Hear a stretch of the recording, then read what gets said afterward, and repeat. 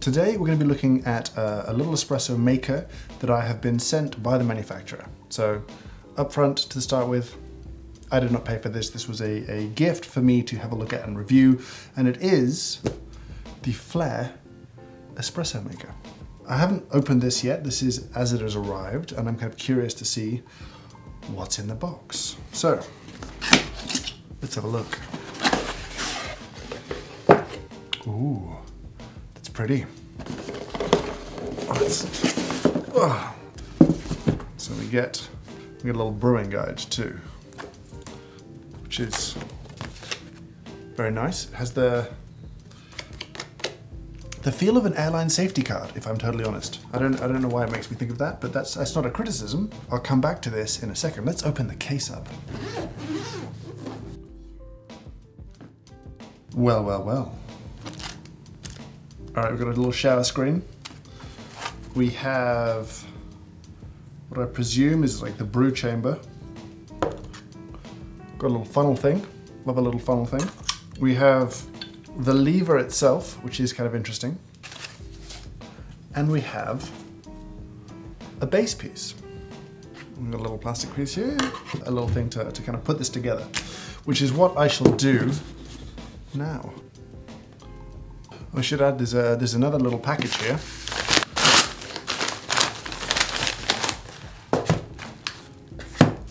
With some extras.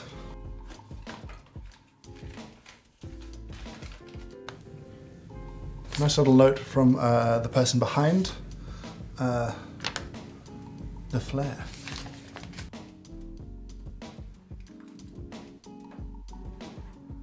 More pieces. Ooh, wow. Now, little gauge. This is getting interesting.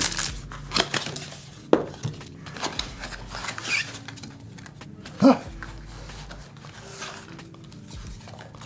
That is fantastic. That is a little tiny tamper made out of colored pencils, and that is one of the greatest things I've ever seen. I like that a lot. All right, I think I'm getting this now. I think I know what I'm doing. So this is our maiden voyage. I have done everything it's told me to do. Everything is prepped and in place. Ground some coffee. I've tamped it with the amazing tiny tamper.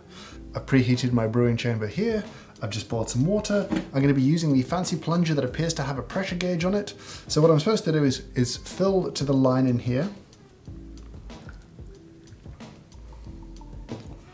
I'm going to put my little plunger thing on.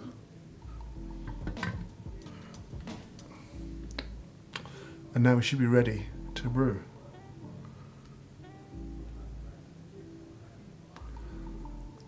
Oh, we have coffee.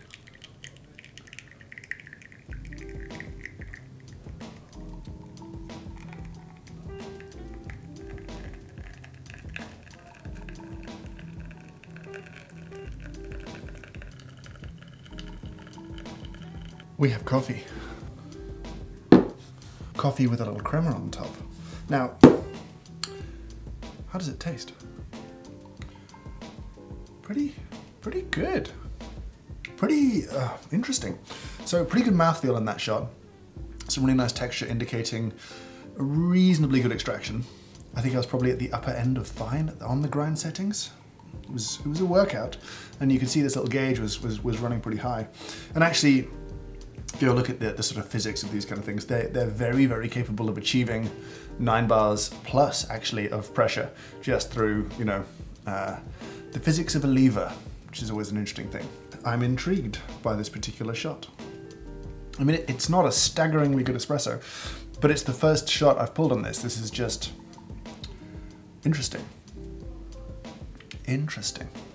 So this is now my second shot coming together, and I think I'm starting to get my head around it a little bit more. So I just want to see how much water you get if you fill to the line.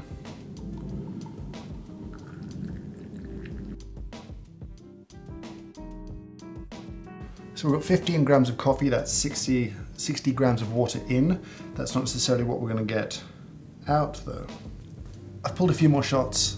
I've had some pretty tasty espresso out of this thing, and while I don't think I've used it enough to say that this is a full review or a deep dive, I certainly have enough thoughts for a first impression, and in some cases I'm not sure that using it more would necessarily change my opinion about these things. It is clearly a well-made thing. Like it's well designed, it's beautifully made, there's care and love and attention in this little brewer. And they start at around $160, and so to have something at $160 make pretty good espresso is certainly interesting. I've been using my Baratza Encore on a pretty fine setting, so by no means a high-end grinder, and actually still some reasonably good results. And I think if you paired this with a very good grinder, which is always the best way to go, then I think you get some really pretty fantastic results out of it.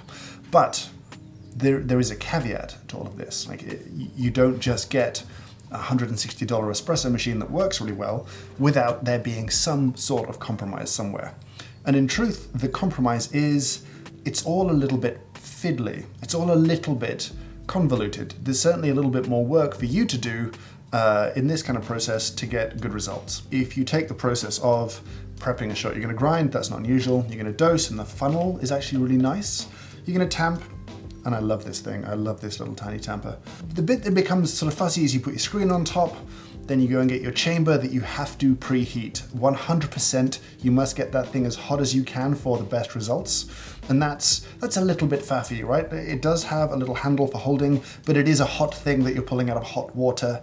And you know, I can't help but want to dry it off a little bit, put it in place, pour your hot water into your kettle. You want to get that boiling at around about the right time, get your piston in place, and then pull the shot. I'm grateful that they sent me a little bit more of a fancy version of this. This isn't the baseline version, there's some niceties here.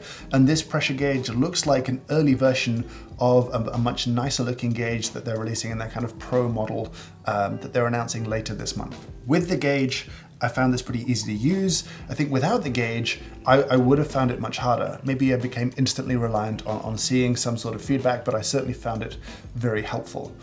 It's good, it makes great coffee, but there is a little bit of a sacrifice, you know, for example, emptying out the basket after use. It's just a little bit fussy, it's a little bit messy, and, you know, I fully admit to being spoiled by having, you know, one of the best setups at work that money can buy, and a very easy workflow there. So anything that's not that, obviously, is sort of harmed by comparison, right? It's at a disadvantage.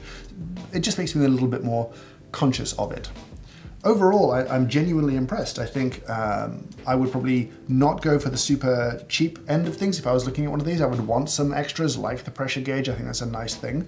I think there's clearly someone who loves making coffee behind this thing. The fact that there's a version that you can convert to a naked portafilter just very easily, I think that's fun. I think that's great. I don't really know how everything will age in terms of all of the gaskets and seals inside this thing. They do sell replacements, but I can't speak to the longevity of something like this. You know, if you've got a machine, I'm not sure I know the right time for this. It's obviously a very capable travel espresso maker, and if I needed to make espresso on a hillside somewhere, well, if I've got access to water and a heat source, then this would do. I like it. I just can't quite fit when, for me, I would use it a lot. I'm gonna keep it in its travel case to hand. I might lend it to some friends who just gonna play around with this stuff, because it is pretty easy to use. The instructions, the guide is pretty good, it's pretty clear. And it makes espresso seem pretty easy, right? You're gonna tweak your grind setting like everything else, but actually keeping your dose in constant in terms of both ground coffee and hot water in the chamber, all of that stuff I think is a good thing to make espresso relatively easy to do and actually get some pretty impressive results. Like I said, I was sent this for free. I was sent a very nice version of this with some lovely extras for free. So do take that into consideration whenever you're seeing a review like this. If you have one of these, what are your thoughts? How are you using it? When are you using it? I would really be interested to hear from you in the comments below. Thank you so much for watching, and I hope you have a great day.